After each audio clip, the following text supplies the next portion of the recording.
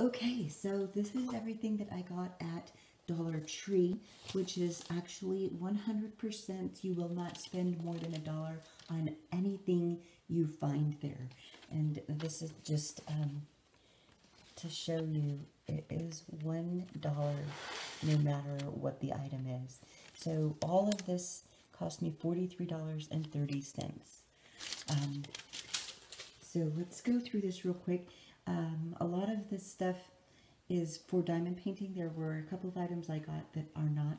I just wanted to show you. These are like little cute press-on nails because I have really bad luck with my fingernails.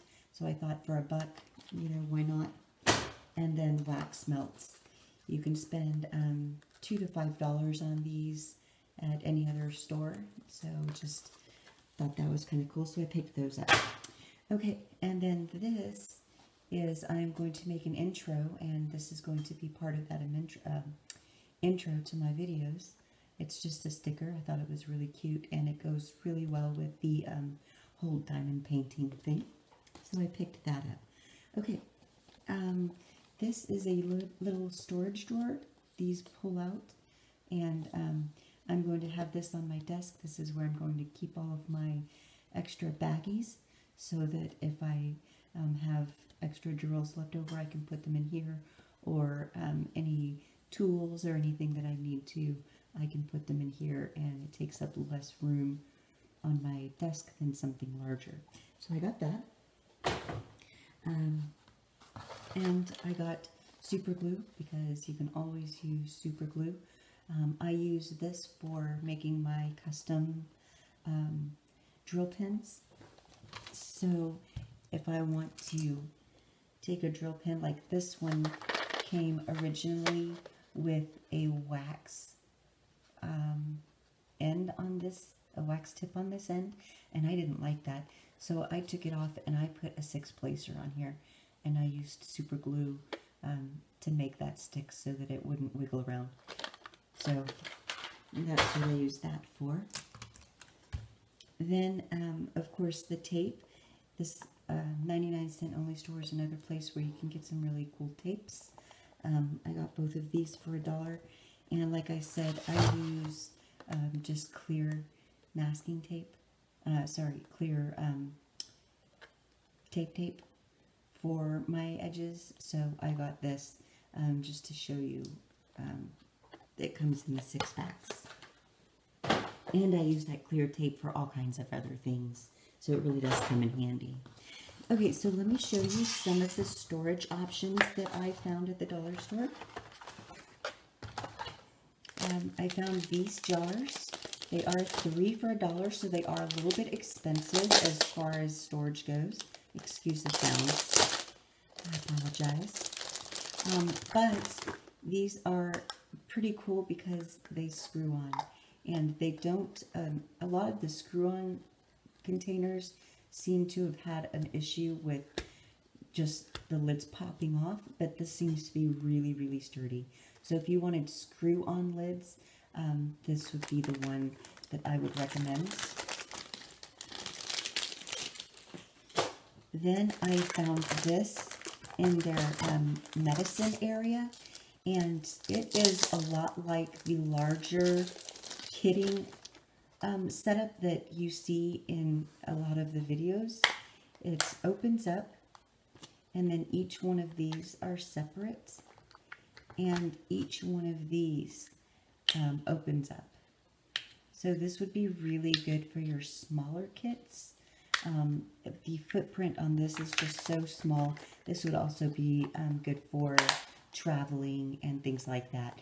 I do know that the printing that's on here can easily be scratched off. So I would scratch all of this off, and then I would use labels to label these for my drills that I put in there. So I got that. I found these towards the end of my trip. I walked around the whole store, in and out, all of the aisles, just to see what kind of goodies I could find that I could show you. And these are, there's a package of 6 that are these larger size, and then 8 that are this smaller size.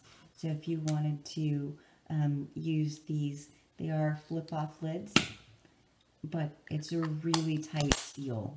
So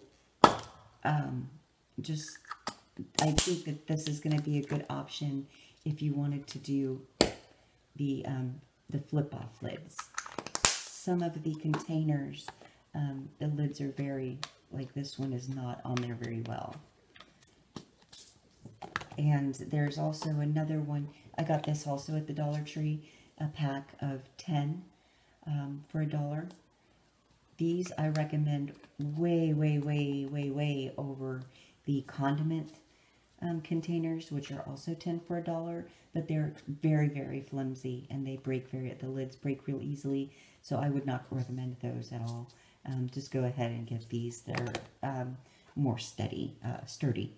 So I picked up both of these just to show you that those are there. And those are the container options that I found. And some other things that I found, this is wax paper and parchment paper. I'm going to do a video to show you the difference of using parchment paper versus a wax paper on your canvases. And not all parchment or wax papers are created equal. So you might find one that sticks really bad to your canvas and one that doesn't stick at all. So my number one recommendation for using anything other than what comes on your canvas already is test. Just do a little corner to make sure that when you pull it up, it comes up nice and easy and doesn't stick. So I got those. Expect a video demonstrating how those work. This is a booster. It's kind of like the game booster that I've seen on another lady's video. I will link that video down in the description box below. I don't remember who it is right now, so I will have to look that up later. I apologize. But these, you just can pop in one in each of your bead containers so that it takes the static out. And I like these much better than the dryer sheets, just because I'm a visual kind of person and I think these look better than the dryer sheets. But do beware that these are extremely fragrant, because actually what they do is they boost the fragrance in the dryer sheets.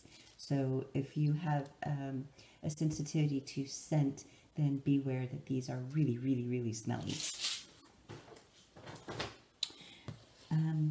I found today that they are starting to sell Mosh Posh at, I'm sorry about the glare, they are starting to sell Mosh Posh. It is a very small container, but this is a pretty good deal if all you need is a little bit of Mosh Posh for binding your diamond painting to your foam board or whatever you need to do with it. I had not seen this before, so I wanted to show you guys that they do have that. They also have this tacky glue. Let's see. This is not the tack and retack that a lot of people use to fix their canvases. So if you go and you see this, it is by the same person, the same company, and it's almost the same wording on the label, but this is not what you are looking for to fix your canvases. This glue, once it dries, it stays dry, and I don't know if I like it. So maybe that's why I'm advising to be very careful if you buy this one versus the other one. But it's only $1, so I really can't complain. This is sticky Velcro. It's sticky on one side and then Velcro on the other. I use these. There are certain areas in my front hallway where I hang up seasonal or holiday diamond art, and I figured if I did this, then I could put the one side on the wall and then the other side on the back of my images, and that way I can switch them out throughout the seasons or the holidays. And this is a really inexpensive way to do that. I would probably cut these each one in half, because my diamond art does not weigh a whole lot, so I wouldn't need a whole lot of the adhesive, the Velcro to keep it up on the wall. Okay, so this is an option of what I'm going to do with my trash drills. This is, I've only done five paintings so far, and this is all the trash I have. So I really cannot complain about how much trash I've had, but because I am starting the beginning of this addiction, I expect to have a whole lot of trash. So what I'm going to do is dump these in here, and as this gets full, then this will end up being full of a lot of different colors. And then I bought these white flowers that I'm going to cut down and put into this jar, and these will be held up by all of the drills that are in there. So that's what I'm going to do with my trash drills. It's also an idea of what you can do with, if you've got a bunch of extra drills that you are not planning on using, then you could like layer, you know, different colors and make that a really pretty design. I've also thought about, because this has a heart on it in clear and the rest is frosted, I had thought about putting my trash drills in here and then using some of my extra drills to either outline or to fill in the heart completely with some adhesive on this to make this a nice, cute, embellished jar. I might be doing a video on this later once I get enough beads, so keep an eye out for that. Just a little cheap idea of what to do with your trash drills to reuse them instead of just throwing them away. I think as you get to know me, you'll realize that I am all about recycling or reusing as much stuff as I can. I don't like throwing anything away. So if there is a way to recycle, reuse, or gift or something like that, donate it, then I will opt for that over throwing it away any day. So the next thing that I will show you is this is a composition note, $1. This would be a cheaper way to do that inventory of all of your drill canvases. And I will do another video showing all of the different binder options and things like that. But I just wanted to include this in my Dollar Tree haul because I got it today. And then I got these. It is 500 of these little arrow tabs. They're like little sticky notes. And what I do with these is I put them on the pages of any canvases that I've ordered that I have not yet received, so that when I receive them, I can pull the note out and just have a very quick visual of how many canvases I am still waiting to arrive. Okay, and all of these are different options for hanging up my canvas storage. So that is the work in progress, the undone, untouched canvases that are waiting to be dealt with, and then ones that are completed that have not yet been framed. They all go into the same system, which is the foam board, which I got at the dollar store for $1 a piece. And this is really nice, thick foam board. You can either get black or white. I like black simply because it's my favorite color. I think it's very elegant and mysterious, so I stick with black as often as I can. But these are different options on how to hang those up. First, I use 4 or 6 of these clippies, and I do 2 clips on the bottom, 2 clips on the side, and then 2 clips on the top. And that's just to sandwich the 2 foam boards together with the diamond paintings in between. And then this is an over-the-door hanger. I had to buy 2 of them because they come 1 per pack. So that's $2 for these. But you would hang one side of the painting on this one and the other side of the painting packet on this side.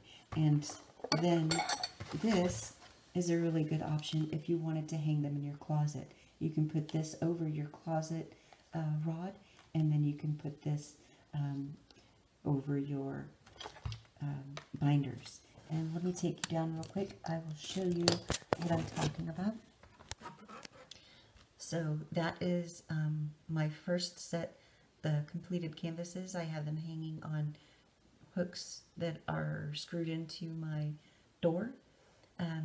But you can also expect a video on how to put that together. So there are a lot of videos that will be coming your way. I hope that you come back and check those out. Before I finish, I got this pink Sharpie. As you saw a second ago, I used a silver on my completed canvases. I'm planning on using pink for my non-completed ones that are waiting to be worked on, and then probably a combination of the silver and the pink for my works in progress. Okay, that is a long enough video, I do believe. So I hope you guys have a great day. Thanks for stopping in, and I hope you can take some of my ideas and make them your own, or copy them completely, whatever makes you happy. All right, I will see you next time. Bye-bye.